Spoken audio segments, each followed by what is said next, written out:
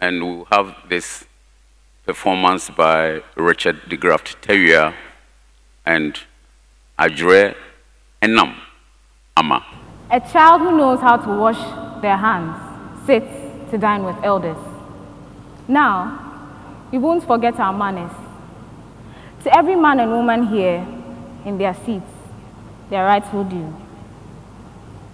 So, let it flow.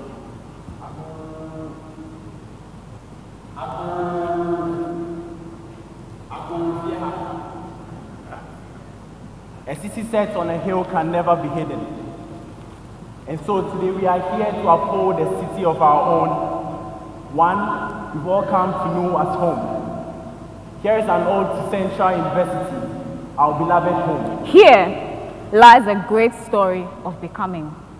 A journey of 1,000 miles, they say, begins with a solitary step. And so today we are here to look back on all the 25 steps we've taken. We are here to hold account of every shade. It's black and white. A memory folded on a tank of praise. A story of all the lives we've carried on the way. There is more ahead. This is no mirage. There is growth in all the new steps we shall take from here. Central University, CU. A universal gradient propelling, training, transforming, and stationing leaders across the center of our modern world. A song beating along the dance of educating all and leaving none behind. Ayiko. Ayiko. Ayiko. Today, we applaud the Silver Jubilee. And in all honesty, there's more to jubilate as we celebrate and look at this institution as an eagle that has soared on the wings of time. Forward into time. Stay with time. But not to say you've been one-directional, because like the seasons, you have changed. A tree which was once a sapling, growing through and understanding the times, impacting our days and building our years. They say it's a silver one we have, but without a sliver, shred, nor an iota of doubt, you deserve that golden crown. You deserve that golden crown. Today we pull our tongues to talk about your remarkable growth. Today we are here to show you how beautiful you've become and how beautiful you would look in some years to come. Today we draw out our arsenals to hail you for your dedicated role to make us leaders. Ayiko. Ayiko. In Miocho, where our eagle inspires. We've seen how every flight should look like, at a steady low ground and a quick shoot into the skies. And even that isn't the limit. No, not the limit. Some dreams were born here. Some died and were birthed anew. Like the phoenix, clad in ash and rising once more. You know not the fear of the ominous sound of death. We move, or so they say. But that is what you do. Moving beyond the normal, equipping the youngins with more than butter to bake their daily bread. You give us timeless recipes, and for that, we are thankful. You understand our diversity. That has been my journey in this city. I too uphold this city with light. Only dreams are born here. It doesn't mean we must sleep always. It means that come, dwell, are prepared grounds for you. Rest and weave years worth of dreams and then go into labor. Push forth the hottest degree, the one that won't only burn you, but the one that will fuel your energy to become outstanding leaders in the society. You say this and even more. You tell us that mankind is the temple of God, and so even while we are far away from home, you have enough space in your Christ temple for us to dwell. Today we join hands. Be it mutual, Christ temple, Kumasi, Osu. We take hold, we march with the moment. We are home. We've seen the light. You are the city. We are here to uphold you for your 25 years of outstanding growth. Central University, where these values are central to us. Faith. Central. Integrity. Central. Excellence. Central. Here's the next 25 years. See you at CU. Thank you very much. Please, we can do it better than this. Thank the Graf Terrier and Nam Ama. At this stage, I'd like to call upon the chairman to introduce to us our speaker for this evening. Mr. Chairman. Madam Chairman of Council, Madam Florence Hutchful, please rise so that the House will see you.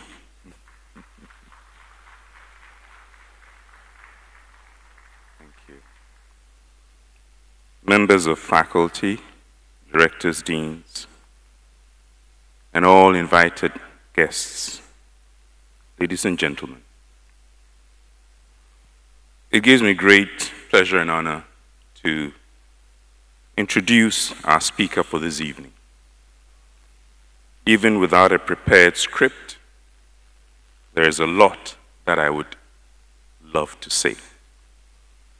And Dr. Ishmael Yamson, honoris causa, chairman of MTN Ghana, chairman of GASM Ghana Limited, chairman of Mantrac, chairman of Ishmael Yamson Associates, and there was a time in my life when he was chairman of everything.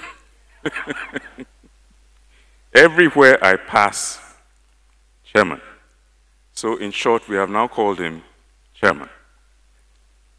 He was once chair of the University of Ghana Council, president of the Ghana Employers Association, chairman of Standard Chartered Bank, chairman of BOP, chairman of TOP, chairman of Unilever Ghana. It's an endless list. Reverend Professor Ebo Philip Bonzi Simpson, I have now noticed you are sitting right behind chairman. So I must do due. Professor Ebo Bonzi Simpson, you're very welcome. Professor Simpson is the current newly minted Vice Chancellor of Methodist University.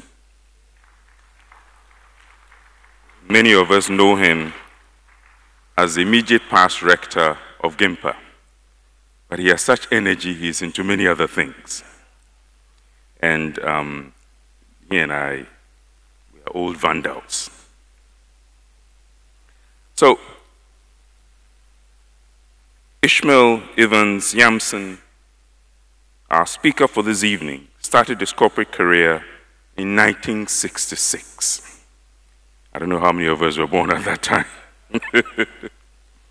When he joined UAC Ghana, the predecessor to Unilever Ghana Limited, after graduating BS Economics from the University of Ghana.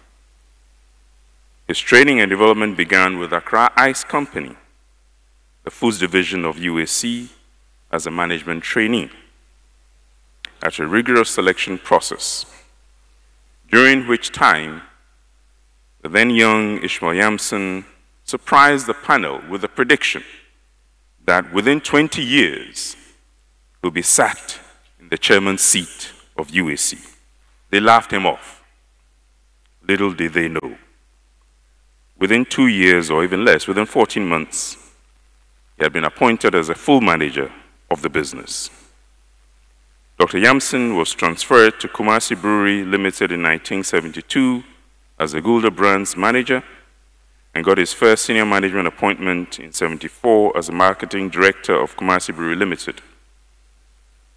In Kumasi Brewery, he introduced for the first time in Ghana the key distributor concept, which made significant changes to wholesale and retail business in Ghana. In 1978, Yamson was transferred back to UAC Ghana, and this time the textiles division as general manager and a director of UAC, with responsibility for the textiles printing company GTP and Japan Textiles. It was during these days in textiles in 1982 that the Revolutionary Workers' Defense Councils of both GTP and JTP orchestrated a workers' takeover of the two factories. It took 11 years before the then BNDC returned the factories to the control of the private sector, having run them down. It took another $27 million to bring the factories back. In '83, Ishmael Yamson was transferred to UAC Tanzania to turn around the business with added responsibility for East Africa and Zambia. He recorded UAC Tanzania's first profit within 9 months. In 9 years, within 7 months of joining the company. Tanzania was a company in distress. The model had been designed to promote graft and corruption. The executive management and directors were 100% Tanzanian Indians. The finances of the business were out of control. Leadership was rudderless. It was a management test that Ishmael Yamson had to pass. The situation presented an opportunity for him to demonstrate his capacity to turn the business around. After ruthless confrontation with the graft and greed, which had driven the underperformance of the business for many years, a new business model was established. The finances of the business were restructured and brought under control with huge savings made. A new executive committee and a new board were established with a clear purpose for profitability. These changes were underpinned by a new people management model which restored employee confidence and trust in the business and its executives and the board. The company won its first government tender of $120 million to import Caterpillar equipment for a new major road construction project. With the performance, Ishmael Yamson was asked to return to Ghana in 1986 to take over the business of UAC Ghana in November '86 as its chairman. If those who had laughed him off 20 years ago knew, because it was exactly 20 years from when he made his prediction at that interview. Between '86 and '92, he set out consciously to restructure the business of UAC Ghana, which then had over 21 divisions and companies, all of which were losing money. Out of the 21 companies, Ishmael Yamson created 6, closing businesses, merging some, and selling others. A major corporate restructuring exercise never known in Ghana's history. I must add that I got to know Mr. Yamson in my early initial days when I returned from the UK and was a faculty member at the then School of Administration. Later on, he introduced me to the Unilever business and has been a significant and encouraging part of my growth. There's hardly any part of my career growth that I have never made him know about. My wife, who is sat behind Mr. Yamson's daughter, Sylvia, is also very close to Mr. Yamson, and we have both benefited considerably from his impact, his help, his support, and the general encouragement he gives you. He is one who is deeply concerned about the growth of young people. Virtually every single one. Sylvia, I want to preach. Virtually every single one of the young ones who worked with Mr. Yamson, Dr. Yamson, in those days, today, is a significant high flyer. We thank you, sir. Thank you very much. And today, we call upon you to speak to us on your chosen topic. So, sir, your audience, your speaker. Thank you. So when Prof asked me to come and speak, I hesitated. And I said, what do I do? Now I'm going to talk to university dons and students. And how do I go and present myself as a younger, wiser man? So I decided that I'll wear jeans and wear white shirt to look a little younger. Mr. Chairman, the subject of leadership has been key to me for a very long time.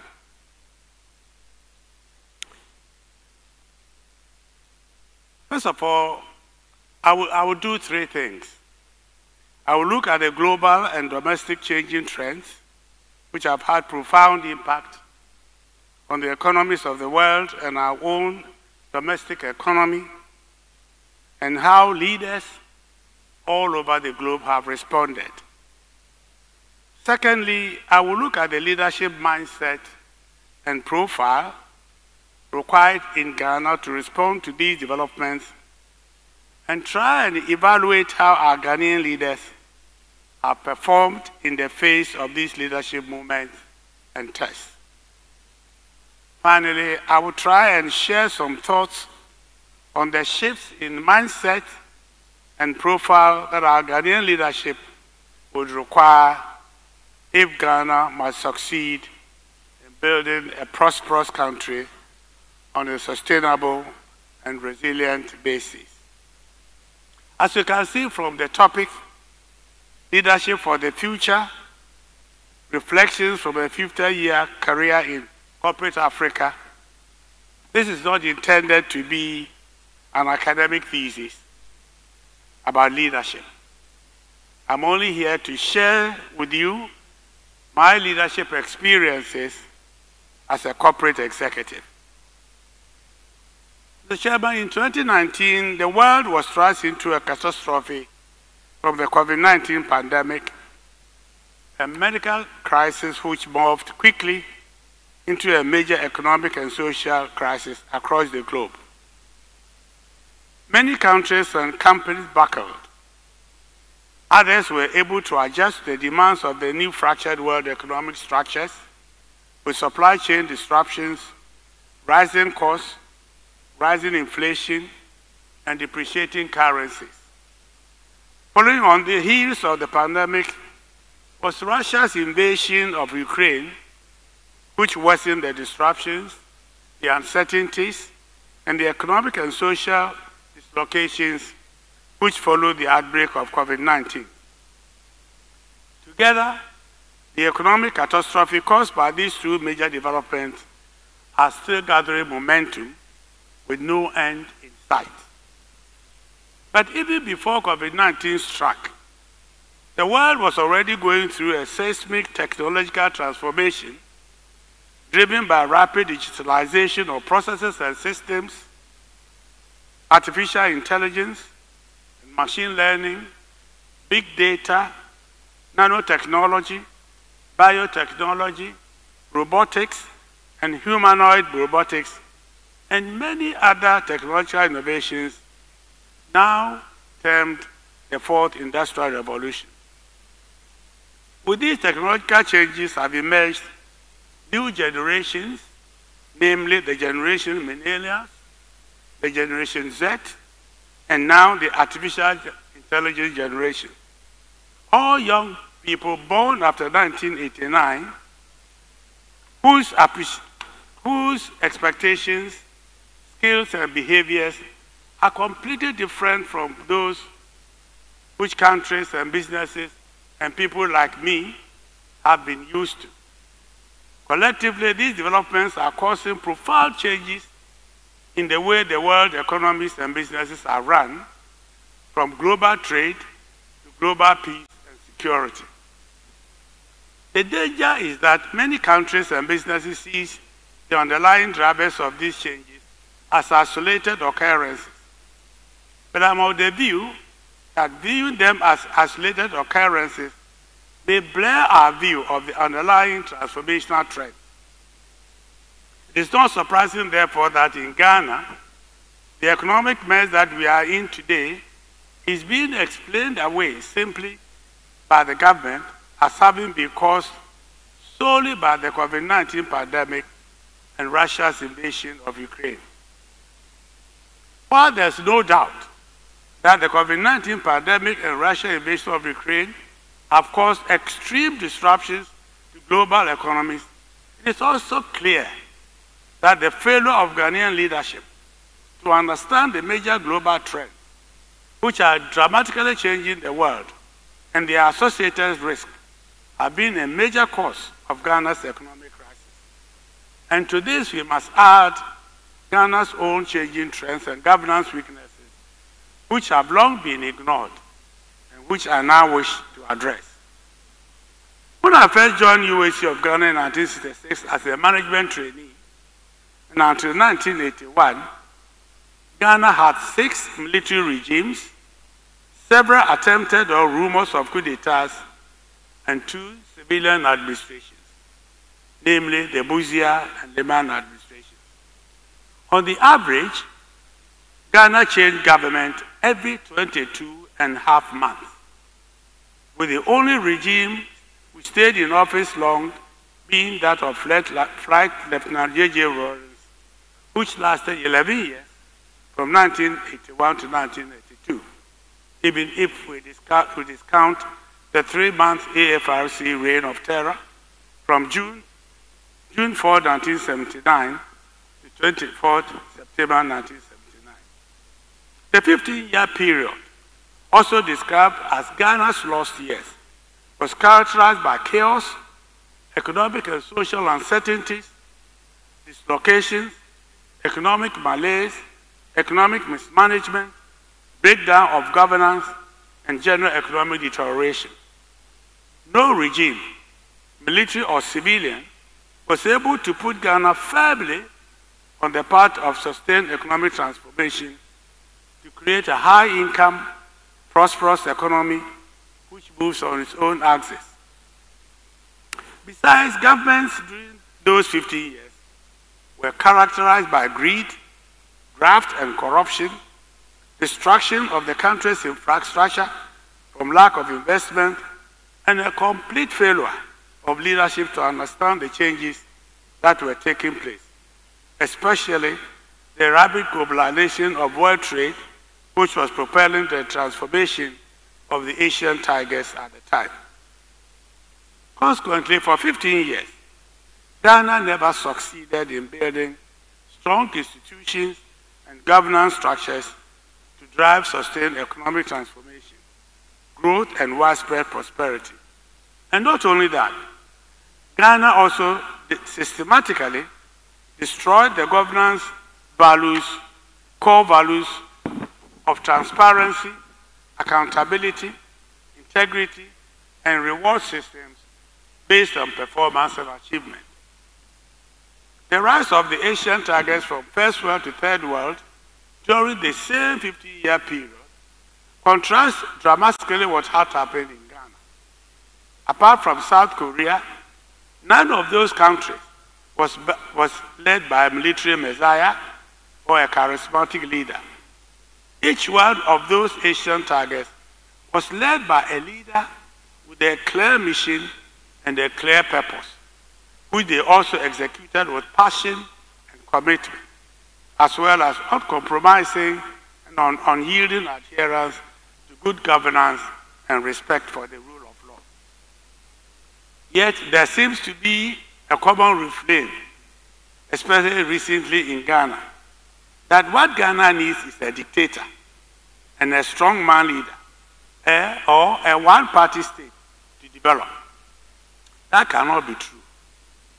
J.J. Rawlings ruled Ghana for almost 2 decades, first as a military dictator, and they proclaimed Ghana's economic messiah from 1979 to 1991, and continued for almost another decade from 1992 to 2000 as a civilian president, succeeding only in handing over a broken and bankrupt economy devastated by greed and corruption to the Kufuor administration.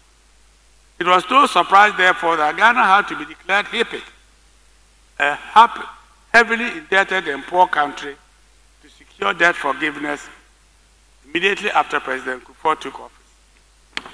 But even with massive debt relief under the HIPIC program, the Kufuor administration also succeeded in leaving a broken and bankrupt economy to Professor Ivan Satamir's administration.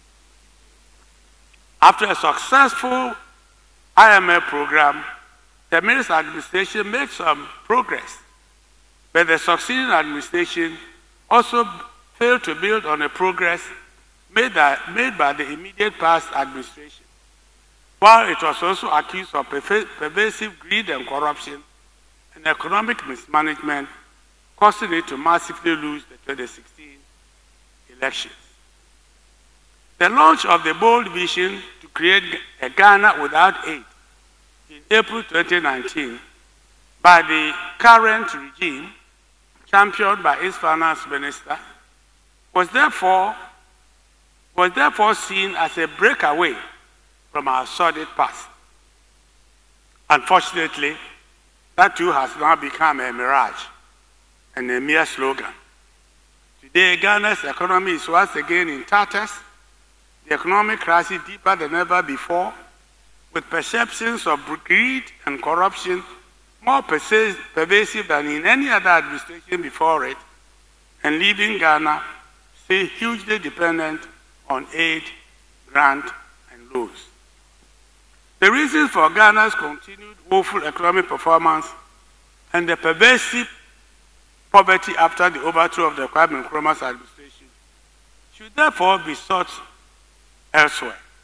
It is definitely not due to the fact that we have not been led by a supreme dictator or a charismatic leader, or that we don't have a one-party state. But the stark answer is that we have failed to identify, normalize, reward, and promote the right kind of leadership and commit to good governance practice. So permit me at this stage to summarize the reasons why Ghana needs new leadership for the future. I will then proceed to attempt to establish a new leadership mindset and profile required to build a new prosperous Ghana. I shall be brief.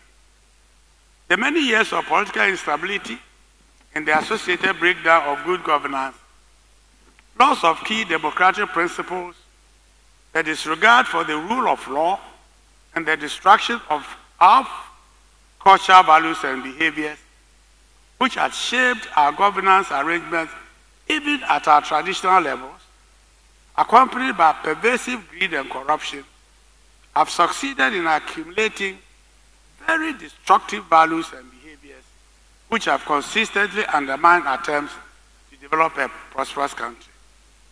And we are also now very conversant with the fact that our world has changed considerably, driven by disruptive technological changes, fundamentally changing the way we work, the way we communicate, the way we teach and learn, the way medicine is practiced, even the way wars are fought, among many other changes to the lives of people all over the world. Regrettably, Ghanaian political leaders of Dr. Kwame Nkrumah have failed to demonstrate any understanding of this complex external and domestic policy crisis, with their disruptive changes and impact on the country and its citizens. And the simple reason is that we have not had and still do not have leaders who can anticipate the future, adapt and respond by changing the governance architecture and model, and execute appropriate resilient plans to shore up the economy, grow it, and create jobs and wealth. Instead, they have always managed the past and today. Yet leadership is not about the past. It's about today and the future. The past only provides leaders with lessons of mistakes which should not be repeated, and the good things to build on. Ghanaian leaders post Nkrumah have only focused on yesterday and today, and that is why we don't seem to be going forward, but rather going backwards. So what should Ghana's future leadership mindset and profile be? How should we select new fit for future leaders, and how can we identify, select, develop, and sustain them? Ordinarily, these questions should not be difficult to answer. In my corporate days at Unilever and other companies, leadership development was a major enabler of business performance and was taken seriously. It was designed to first identify the current and future needs of the business across board, define the right leadership profile that can respond to the needs of the business, identify potential candidates, agree specific training and development plans, as well as mentoring programs, and share with candidates their career paths together with annual evaluation schedule, usually based on potential, performance, values, and behaviors. It was a well-structured, transparent approach and had no room for nepotism, family and friends, favoritism, tribal relationship, all the things that have undermined the development of quality human resources for the public sector. Let me say upfront that I am very much aware that a business is not a country. However, I believe also that the principles of good human resource governance are the same for businesses and countries, even if the scope, the scale, and the application may differ. And also let me now attempt to apply my private sector experience to see how Ghana can respond to its current situation. I will attempt to list below what I consider the most critical short-term needs for which a new leadership is required in Ghana to address. And there are 5 of them. Ghana needs leadership with purpose, not leadership by slogans. Ghana needs restoration of macroeconomic, social, and social stability. We need a commitment to good governance. We need to eliminate greed and corruption. And we need to promote honesty and transparency in partnership with the private sector. In the short term, I consider these very critical. In the medium to long term, I see that Ghana needs to embed the culture of purposeful leadership, sustain macroeconomic stability over a minimum 10-year period, build a resilient economic model, invest in growth infrastructure, and lastly, and to me most critically, overhaul Ghana's democratic framework and build an inclusive society. One of the biggest causes of Ghana's current crisis has been the death of quality leadership.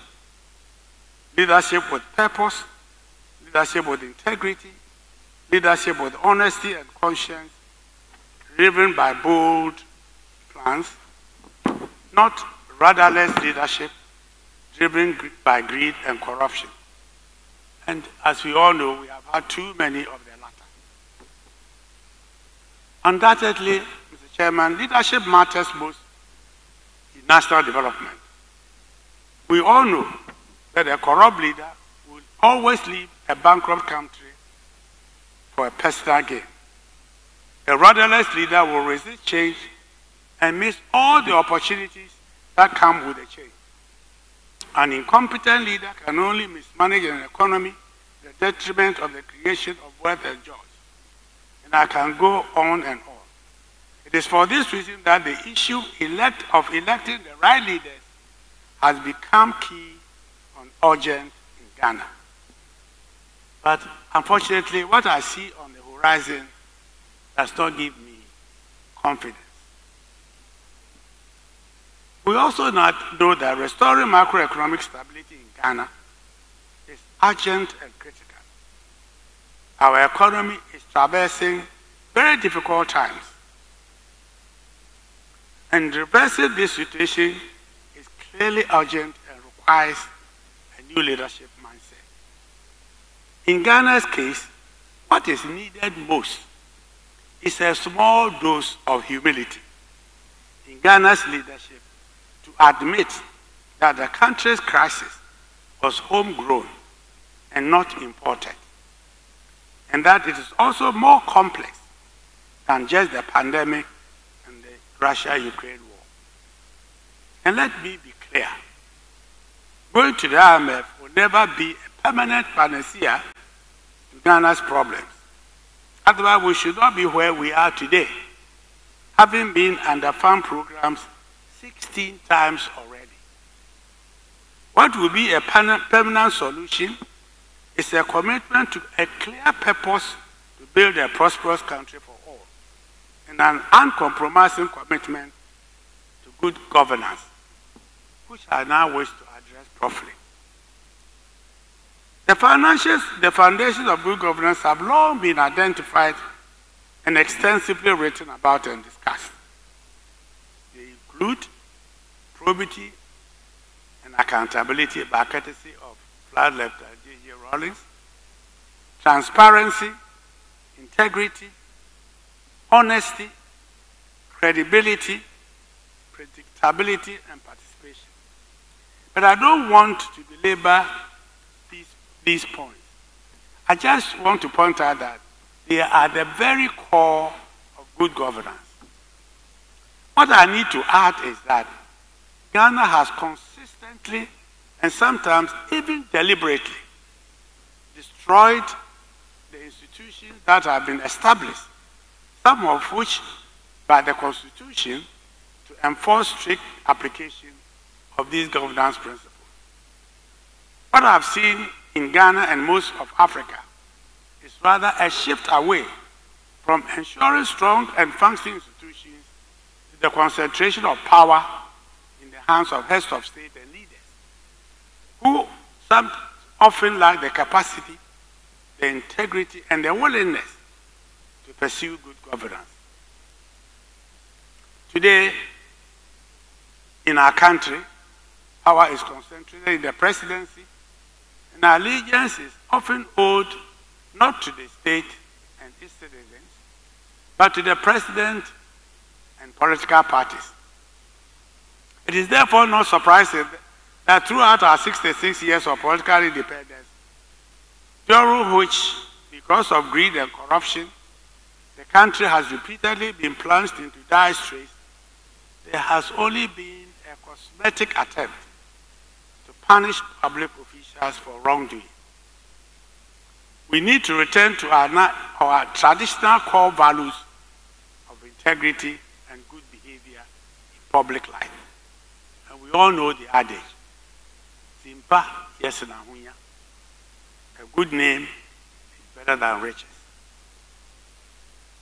When I was chairman of Stanchart, I arrived at the bank one day and I saw a huge pull-up banner with the inscription, "Corruption Kills." In my office, I began to reflect on the banner. And it then dawned on me that the statement was pregnant with many truths. Every cedi or dollar stolen from state coffers deprives a Ghanaian child somewhere of a life-saving vaccine, protective gear for medical practitioners, especially in this age of COVID-19, food for SHS students, clean water and motorable roads for rural communities, and safer highways and street lights to prevent accidents on our roads and in our cities, hospital beds for pregnant women, investment in the economy to create jobs for the teeming jobless youth, investment in science, technology, and engineering and mathematics to build the foundations to enable Ghana to compete in the fourth revolution economy. Things we should ordinarily take for granted. But indeed, it is corruption. And it is because of corruption that we consistently have bad governments in Ghana. We are still poor and highly indebted after 6 years of political independence, largely because of corruption. And we need to take some action to confront this destructive menace, without which we may become chronically distressed country. For many years, we have claimed in Ghana to be partnering the private sector in the pursuit of development.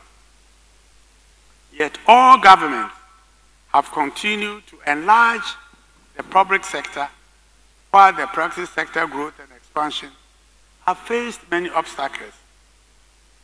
Given the tight fiscal space, it would have made sense if governments will turn to the private sector for investment in certain types of projects capable of offering commercial returns, such as renewable energy, port expansion, major roads and highways, railways, tertiary, medical and educational facilities, among many such opportunities.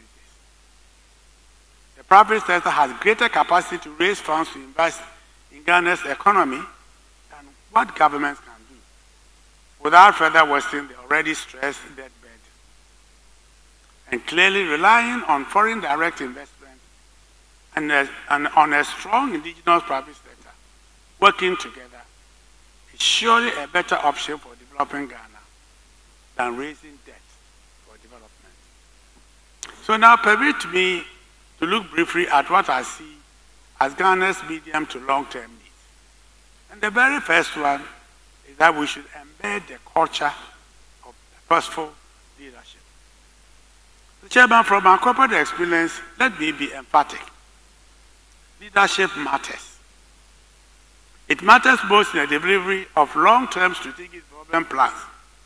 It is often at the core of success or failure. Leadership sets the tone for performance. It is responsible for the full application of all the governance principles of integrity, accountability, transparency, credibility, and humility. The leader sets the example of living the values, the behaviors, and the culture of the organization, and is accountable for the delivery of the purpose and objectives of the plan. It must be the same for countries, but sadly not Ghanaian leaders. Ghanaian leadership regrettably have been driven by short-term political cycle interests, have demonstrated sheer contempt for good governance. They have been greedy and corrupt, especially in this Fourth Republic, and we can see the impact, namely pervasive corruption, economic mismanagement, widespread poverty, unemployment, and a blatant disregard for the rule of law. Such leaders are clearly not fit for Ghana's future. Ghana requires from our future leaders clear purpose to confront these endemic, destructive habits and practices which have undermined our efforts to build a transformed and prosperous economy. The second one I want to share some thoughts on is that we should sustain macroeconomic stability for the long term. Medium to long-term stable macroeconomic environment is a prerequisite to attracting long-term investment capital. Investment in manufacturing, agribusiness, tourism, technology, research and innovation all require long-term capital and therefore require long-term macroeconomic stability, underpinned by stable political and social stability. But a stable macroeconomic environment alone is not sufficient. It should be underpinned by an efficient and competitive macro environment. This is common knowledge. Bad roads, poor social services, poor telecommunication network, poorly educated manpower, among many others, pose even greater threat to Ghana's attractiveness as a competitive investment destination.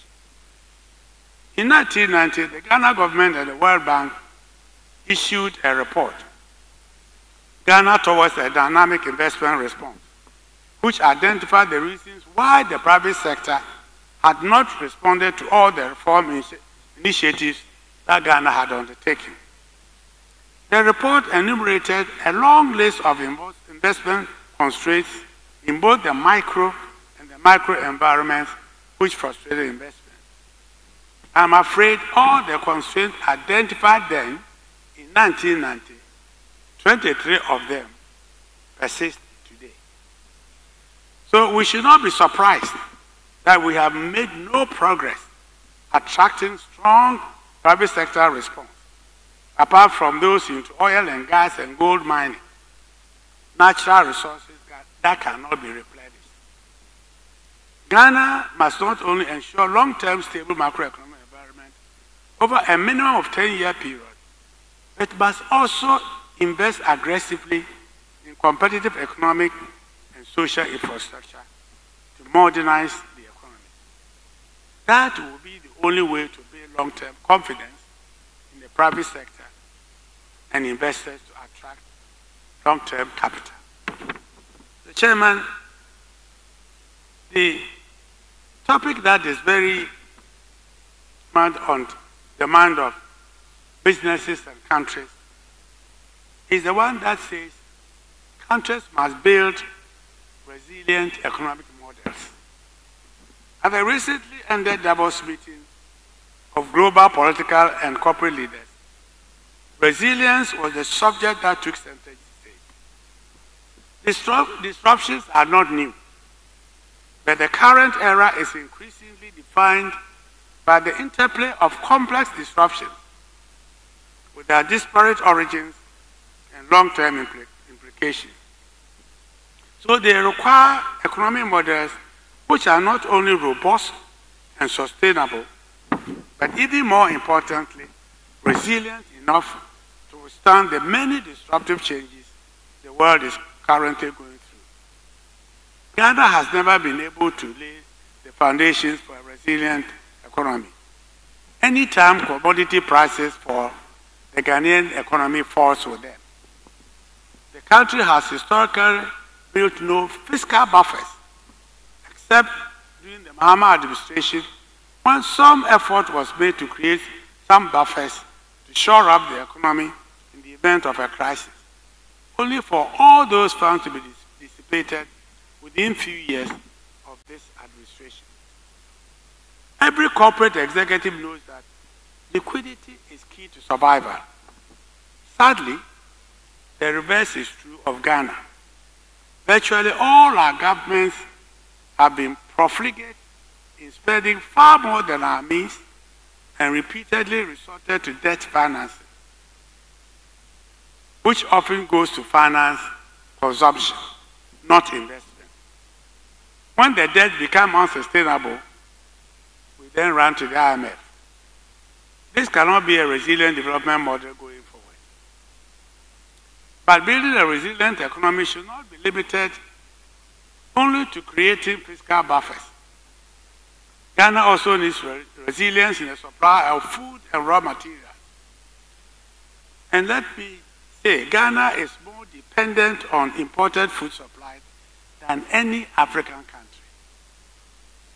In the supply of workforce, which is skilled in modern science and technology, in the provision of social services, in the maintenance of transparent legal and regulatory environment, and in ensuring sound fiscal systems, among many critical areas.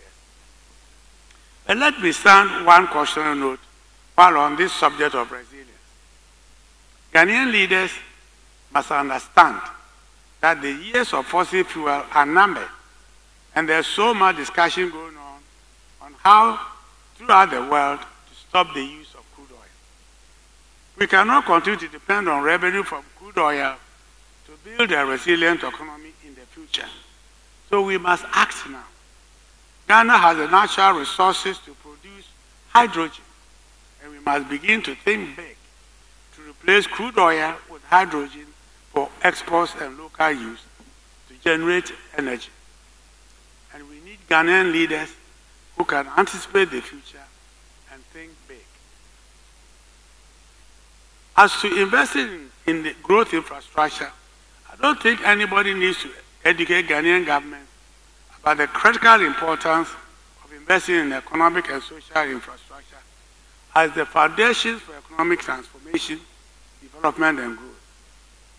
What I must emphasize is that there is an urgent need to pay attention to investment in science, technology, innovation, mathematics, and engineering.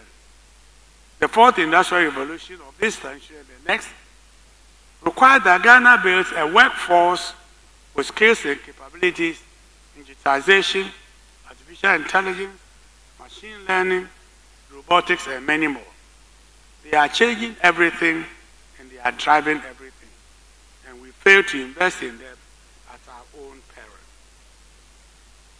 The Chairman, one of the things that for Ghana's future, I believe we should pay very great attention is our democratic framework. I believe that in the long term, we must seek to overhaul Ghana's democratic framework and build an inclusive society. Our democracy is at risk, undermined by three very dangerous interlocking factors. One, the inability of the electoral process to deliver the right political leaders. Two, the overconcentration of power in the executive. And three, the costly but ineffective governance arrangements provided by the Constitution. I intend to focus only on the first one for the sake of time, because it is more relevant to our topic and poses the greatest danger to Ghana's democracy. I've taken some time to read with considerable trepidation a recent publication by the Ghana Center for Democratic Development on understanding how dirty money funds campaign financing in Ghana, an exploratory study. Indeed, it is dirty money that now controls the selection and election of Ghana's leaders from the ward, constituency, and regional levels to the national level. Only candidates described in their report as biggest spenders get elected to become local executives, parliamentarians, and presidential candidates. The financing for political campaigns with dirty money and the monetization of Ghana's democratic process clearly undermine the possibility of Ghana ever getting the right leaders for the future. They put at risk any possibility of a purposeful transformation of our economy and the building of a robust, resilient, and prosperous economy for future generations, while they also destroy any hope of a return to good governance in the public sector. Today, our democracy is no longer government of the people, by the people, for the people. It is now government to serve the interests of wealthy individuals and special interest groups and corporates. And of course, aided by poor and vulnerable delegates who are quick to sell their votes for peanuts. And they sell their votes with the mistaken belief that they are reaping upfront their share of the benefits of the democratic process, when indeed all they will achieve is the total surrender of their right to demand accountability from their elected officers, while mortgaging Ghana's future to charlatans, to cabals, and sometimes to people involved in illegal and illicit businesses. My view going forward is that we should revisit the constitutional review undertaken during the Mills administration, update it, given what we now know and see, and make this constitution relevant to our current needs and promote good governance. And there are three specific areas of interest to me. The first is to review the Section 70 of the Constitution, reconcile Section 35(7) and 36(5) of the Constitution to promote shared purpose, to focus on development and avoid waste, and review Section 47, clauses 1 and 5 to contain costs and build greater efficiencies. Additionally, every effort must be made to strengthen the provisions dealing with the funding of political parties and campaign financing in the Political Parties Act 2000, Act 574, to respond to what clearly are red signs to the stability of our democracy. Can we see the clips?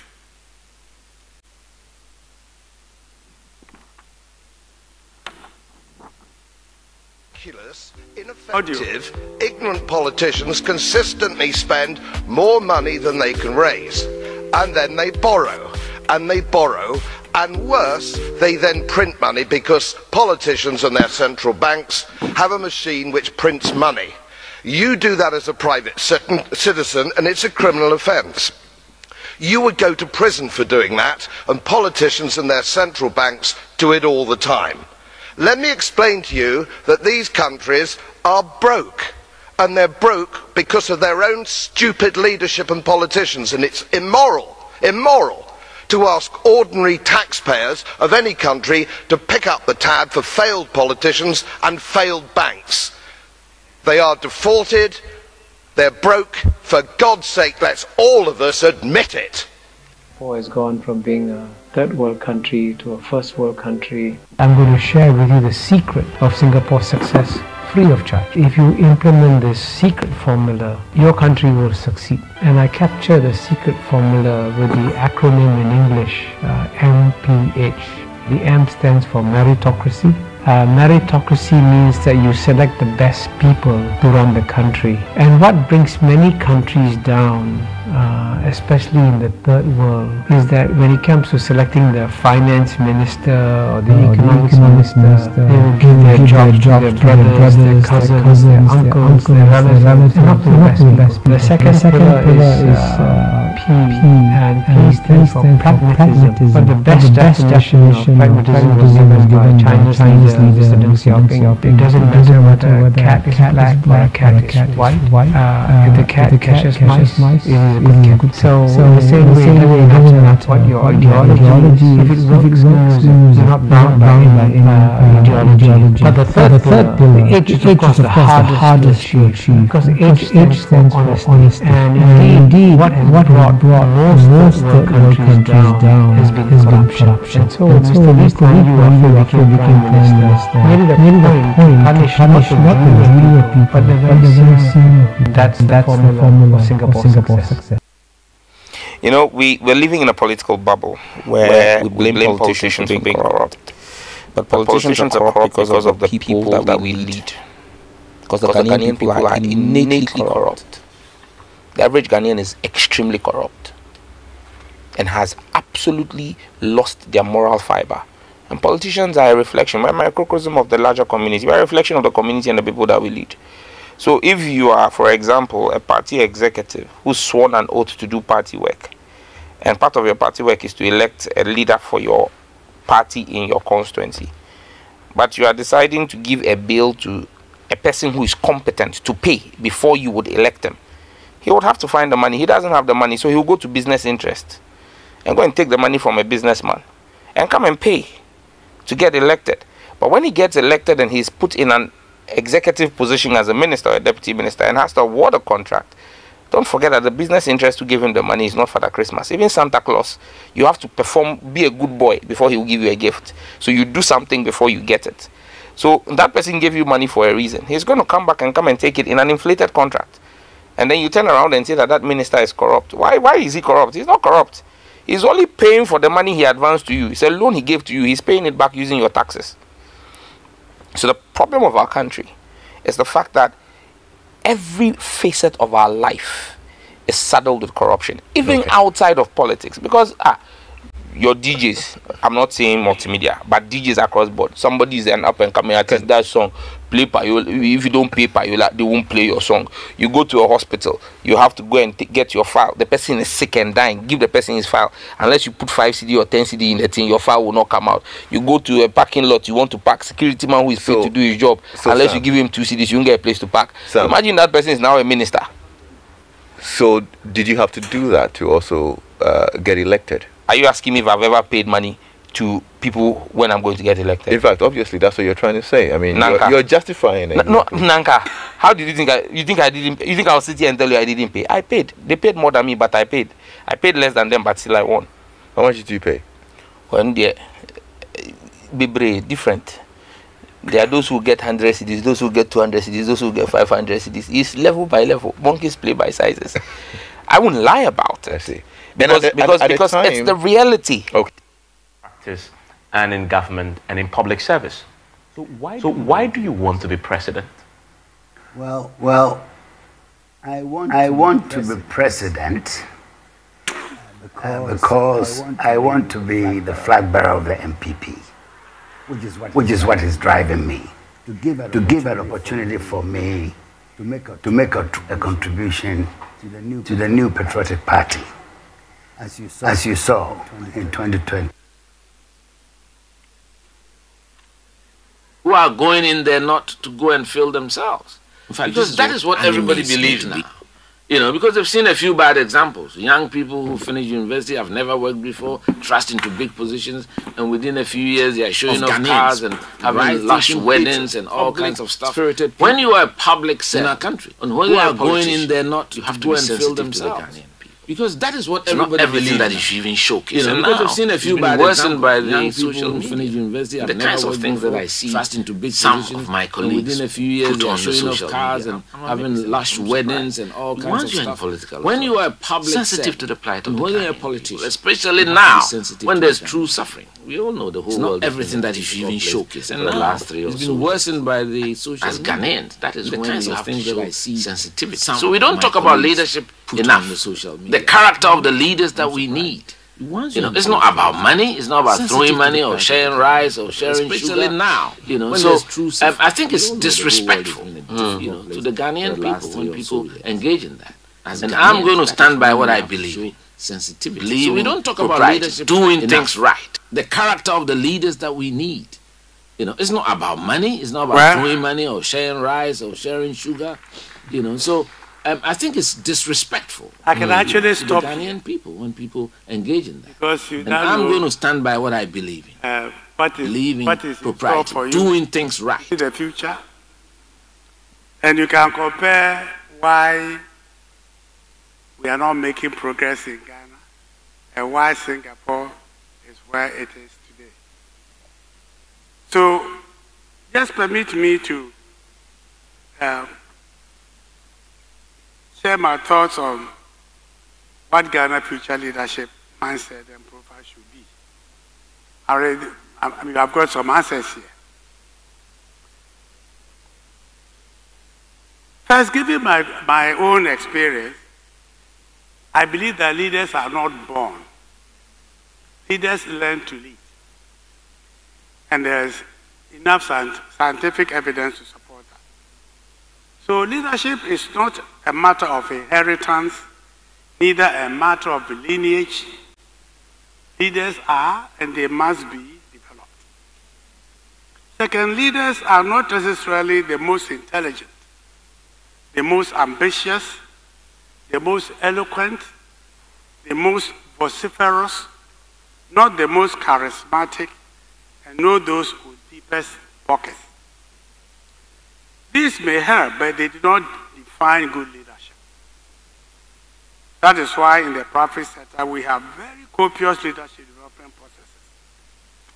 My knowledge of the British and European political system, as well as Malaysia and Singapore, and you heard the gentleman speaker say Singapore, is that political parties do have clearly defined leadership development programs. And we can do the same. To build a country, a great country, in the medium to long term, I see that Ghanaian leaders must make 6 fundamental mindset shifts. They should stop being, or let me say, they should move from being heads of state to being leaders with purpose. Leaders who come to build. They should stop being mere leaders to becoming catalysts, change agents,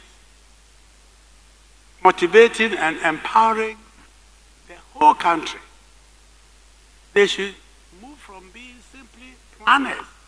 And you can, if you have time, try and find out how many medium-term plans we have. They should now become architects. They should reimagine the future. They should innovate. They should design to build new economic and social architectures. They should move away from being controllers to being coaches. They should stop being bosses to being human beings, authentic servants of the people. being people-centered and pursuing inclusivity. But most importantly, they should move away from being greedy and corrupt to becoming honest and socially responsible leaders. This shift will take some time, I know. But I believe that if there is a political will, they can, and we must make the effort to make those shifts. In the medium long term, I believe that we must make a determined effort to achieve these shifts. And I recommend that our political parties must define very clear framework to define every political party must define the profile of their own fit for future leaders given their own political beliefs. They should recruit, train, monitor, and review their progress and expose them to international best practices.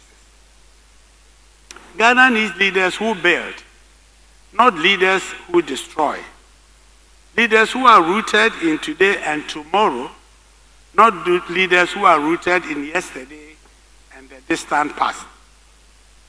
According to Theodore Levitt of Harvard Business School, leadership is about tomorrow, not yesterday. But you see, most leaders manage for yesterday's conditions because yesterday is where they got their experiences and their successes. Above all, Ghana needs leaders who are incorruptible, who are honest, who are transparent, who are credible, leaders with integrity, conscience, and humility, leaders who build an inclusive society. Standing in Ghana's way, I'm afraid, is the monetization of the selection, election, appointment, and vetting of leaders from the world level to the level of the executive and the legislature. And you heard it in the clip yourself. Our process is woefully compromised.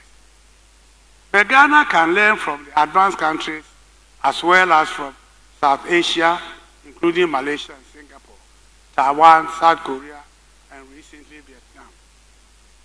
Both Mahathir, ex-Prime Minister of Malaysia, and Lee Kuan Yew of Singapore annually sent minimum 500 carefully selected high-potential future leaders to top universities all over the world to study and acquire skills and capabilities for leadership positions back in their countries.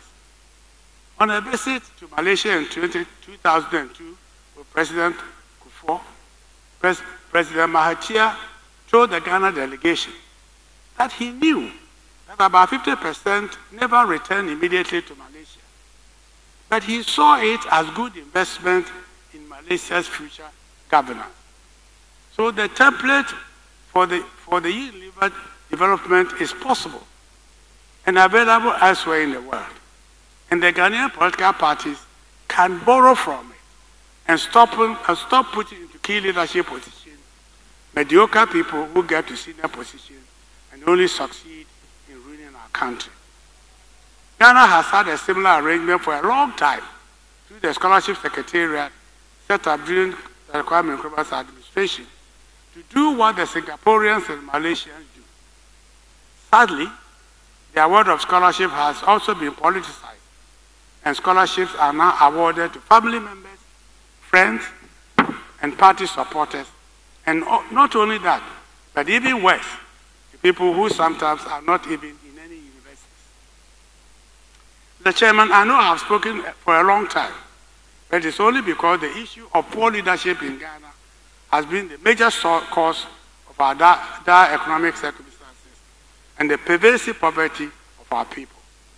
It is unacceptable, and we must reverse our preference for mediocrity for the sake of party, family, and personal relations, and embrace merit and capacity as the only means to get into leadership.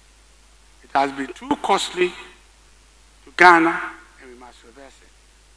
There will be no future for Ghana and no hope our youth if we continue the same track of putting selfish and parochial interests above national interests. And let me repeat to close. Democracy is not only about the majority. It is even more so about values. The time is now or never. I thank you for your attention.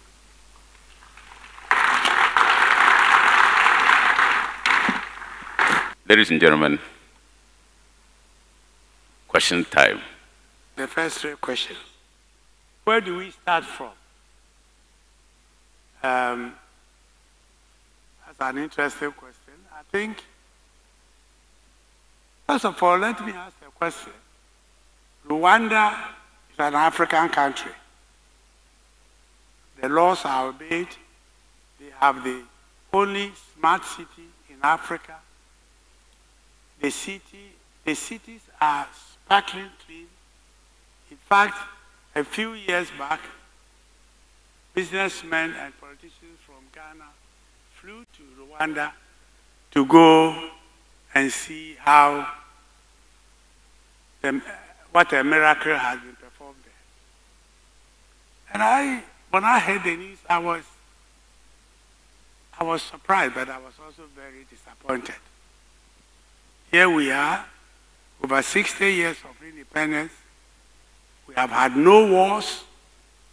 We have had only one crisis in 81, 82, 83, when we had a famine, and the whole world came to our rescue. And yet, 66 years, we are still promising better life in the future. The artists who came here were saying they will see us 25 years from now.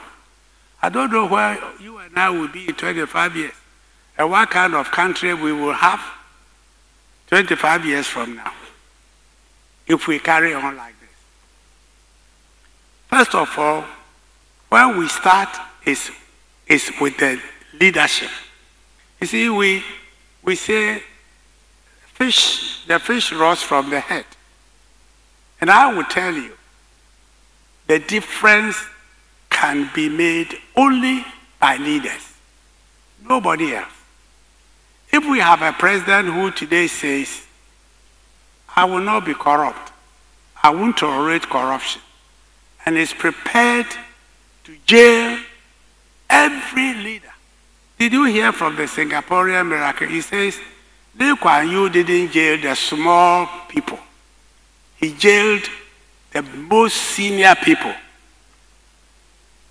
So if I've jailed the minister, how can a deputy minister or chief director or wherever go and see? You know you will be jailed. And if a leader says the tone today, that will be where we start.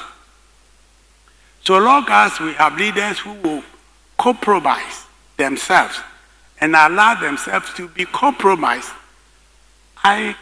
unfortunately, I can't see us going anywhere. I can't. Because the man is telling you, I paid. I paid to go to Parliament. And when I go there, what do you expect from me? He's asking you, when I'm there, what do you expect me to do? Should I have money to go and pay my debt? So already, our system is, we have monetized the whole system. But it is because you wait and see the presidential campaigns that will come next year. And ask yourself, where did this all money come from? So if the person who is going to be president is allowing himself to be compromised, then why do you expect him to behave differently when he is in the office? So I'm saying the change will only come when you and I decide that we will not just vote because I am NPP, NDC, PPP, CPP, or whatever. But we will vote because we are convinced. And we can actually test that that man can make a difference. I know we can be deceived because we have been deceived before. We have. Didn't we hear that if it's about money, don't join my party. So we need a different kind of leadership. That is why it is so important.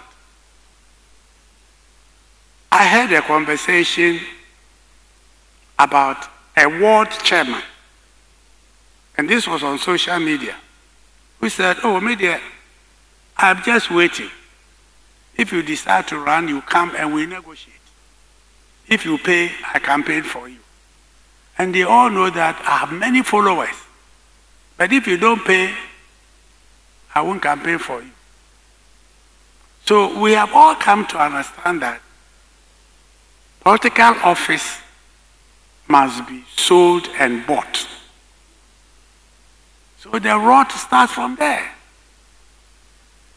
So the problem is, how many of you, I mean, you have a university, so it is a university. So I'm sure you know the kind of university politics you have. Everywhere there's SIC elections, the politicians are there. If I'm lying, say so. So it starts from the university. And I'm sure even at the SHS, they will start going there. I remember there was one person, there was a politician who went to campaign at an SHS and caused a lot of problems. So they even want now to go to the level of the SHS and start polluting the children. And we are all looking on, hoping that maybe a miracle will happen one day. It's in our own hands. That's all I'm going to say, because I think we'll have an opportunity to vote maybe 18 months or so from now. And we have to make informed decisions. And we must help others, because we just can't go on like this forever. The second question I didn't get very, but it's about laws, right? And the institutions. Am I right? Okay. I mean, recently there has been interesting conversation about ex gratia. Now, I have had an opportunity to chair a committee to make recommendations to the President on the Article 71 officers' emoluments. And I was very emphatic. Scrap it. I received insults upon insults upon insults. But I didn't care. Because I asked myself a question. Who in the world is pensioned every 4 years and paid ex gratia, whether or not he delivers good performance or not? So for this excellent performance we have all seen, we are now going to pay ex gratia. So yes, the law is there. Now we have to make sure that it is scrapped. And if you watch British and American meetings of representatives, Americans call it the Congress. British people call it Parliament. You listen to the debate. Everything is about the people of the UK or the people of America. In Ghana, the party will decide and instruct how do you vote. So it's no longer, so that man was very right that he's going to go there just because of NPP.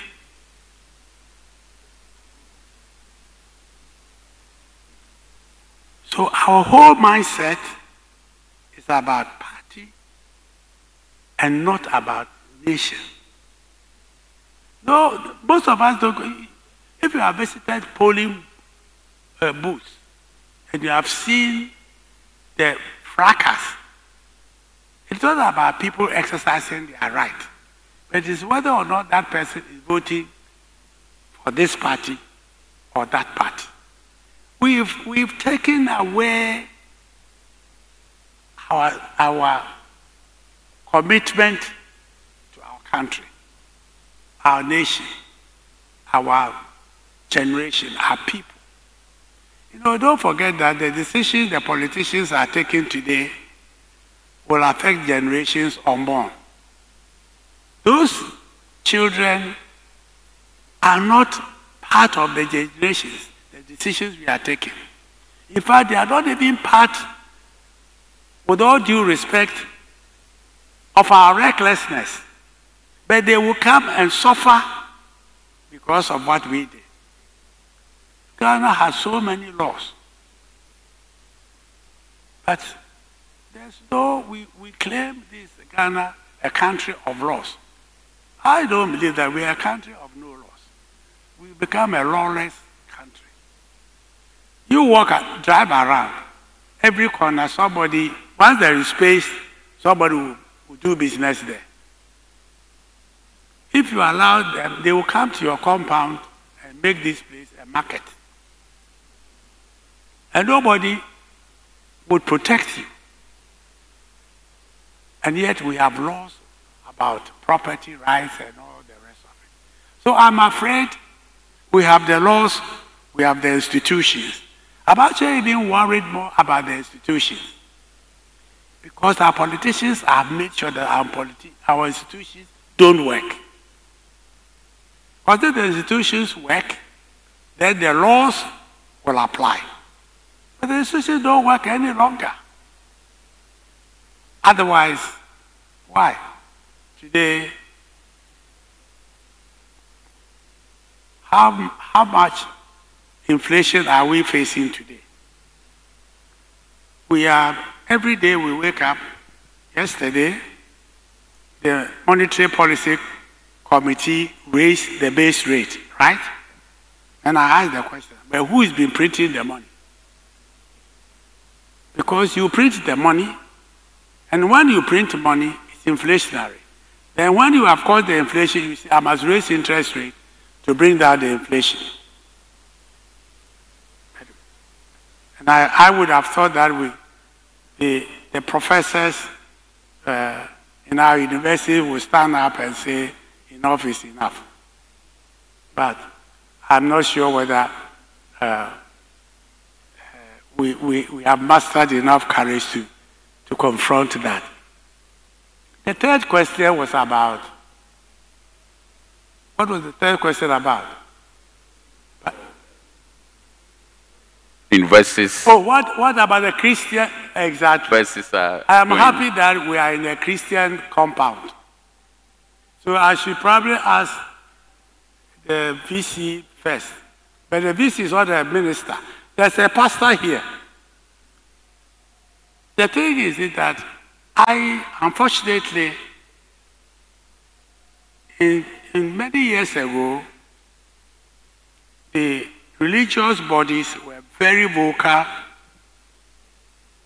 about bad governance. It seems to me that these days, they either are divided or they have forgotten exactly what the Bible says about some of these wrong things. Are we not here in Ghana when one of our very illustrious archbishops said we should pray for the city? I mean, how do you pray for the city? I know God listens a lot, and I am a believer. But I don't think that God will work to watch on why we print money and the city loses value, and then God will come and say, I command the city to appreciate. I don't know whether it's in the Bible. I mean, are there any pastors here? So, our religious, I don't know what they can do. I hear they have made statements, they have prayed, they have fasted, and some of them are understandably, they set up camp to pray for a return of Ghana to sanity. I'm afraid, as he said, the pastors are also part of our community. And maybe we have infected them with our sinfulness. So they have lost some powers. We go to church. I go to church every Sunday, but I know that going to church doesn't make me a Christian. I must live my Christian values. That is what will make me a Christian. So all those religious bodies, if they are truly living their Christian or Muslim values, they must speak up. They must speak up. But don't leave them out. Also include the traditional rulers. I pity them. Mr. So is coming. They don their heavy kente, and I wear kente, and it's heavy. And in this sun, you are sweating. And the man will not even come on time. So you go there, they say he's coming at 9 a.m. At 3 p.m., he hasn't even arrived. They haven't given you water. They haven't given you food. You are still waiting for him. Because what? Because he's Mr. So. He is maybe president. So you have to sit down hours in the sun to wait for him, because leadership is discipline. If you say, I'll be there at 9 a.m., you should be there at 9 a.m. So it's not only about religious leaders. Our traditional leaders are part of the problem. I remember in the last election, one of them said, if this man doesn't win, I will destroy myself. When the man lost, he said no. So, and these are the people who are the custodians of our values and behaviors and our culture. And the Constitution was very clear in making sure that they are isolated. But they say, no, we want to be in the middle of it. Again, because of money.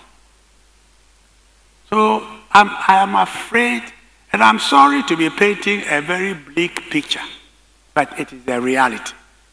And it is a reality, and it is because all of us, wherever we are, if we really don't like what we are seeing, we must speak up, and we must do something about it. And we must make sure that it doesn't matter. Donald Trump is facing court action.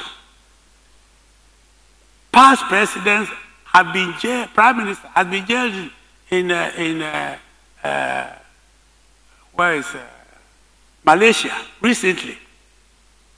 So why our presidents and ministers, why do we worship them as if they are gods?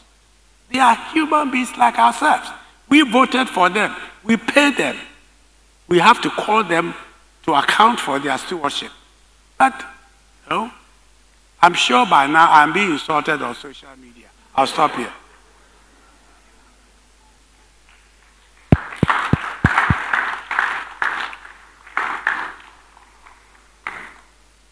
Ladies and gentlemen, I think we all appreciate the fact that Dr. Yamson has been on his feet for so long. And at this stage, we draw the curtain on the Q&A session. I have a few announcements to make before I call the chairman to give his closing remarks. But, ladies and gentlemen, let's give Dr. Yamson another big hand of applause. The chairman, thank you so much. Yes, please. Let's take your seat. We can do it better. Thank you so much. Thank you. Thank you. Thank you. Thank you. A few announcements, and then the chairman will come in to give his closing remarks. On the 26th of April at Miocho, we're going to have a program that we call Poetry Under the Eagle. So you join us at Miocho for this very interesting program. I know my Vice Chancellor will feature prominently. We also will launch our CU Care. CU Care will be launched on 5th of April. And when it's all over, please don't rush away. There will be some small refreshment here. At this stage, I call upon the Vice Chancellor, Professor Bell Pupulampo, who is also the chairman of the evening's program, to come over and give his closing remarks. Mr. Chairman.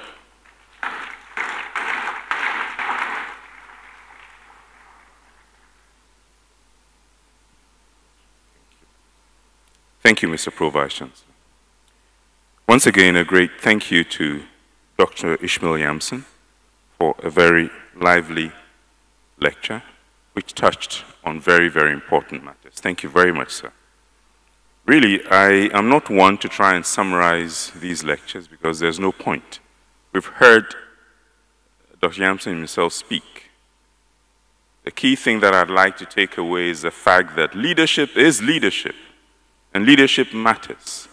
And the corporate examples that he gave and the corporate values that he pointed, accountability, humility, recognition of what matters, they are the same. And they apply to the national case. Thank you for all the questions. I just pray that somehow, in our own individual ways, as Dr. Yamson said, it starts from our hearts. As individuals, in our own little ways, we do have to commit to a different approach to leadership, so that when the opportunity brings itself, we shall not be found wanting. Dr. Yamson, thank you very much. We do trust that should we call you again, you will willingly come. And next time we call you, we'll actually take you to Mutual. Thank you so much, sir. Thank you.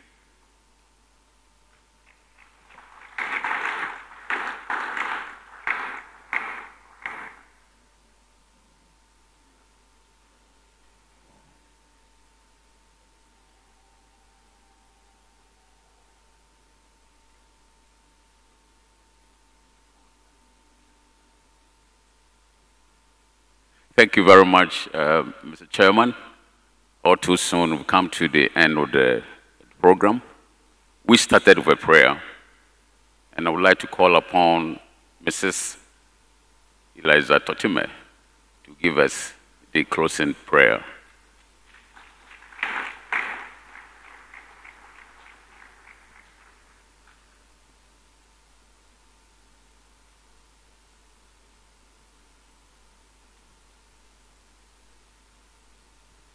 Let's pray. Father God, we thank you for this evening's lecture and all that we have learned. We pray for grace, Lord, to go out there and be instruments of change. We pray, the Bible says that those who hunger and thirst for righteousness, they shall be filled. We pray for a hunger and a thirst for righteousness. And we pray that, Father God, great transformational leaders, Father God, are going to come out of this place after this lecture. And our nation, Father, will be transformed to your glory. Thank you that you are starting with us. And we are going out there to be a difference. In Jesus' name, amen. Please, one announcement that almost escaped me, that is our upcoming lecture. And the topic will be the new paradigm for public sector compensation, a restatement. And this will be given by Professor Philip Ebo Bonzi-Simpson, the Vice Chancellor for Methodist University. The date will be announced later, so please, we expect you to show up again. Thank you so much and have a good night.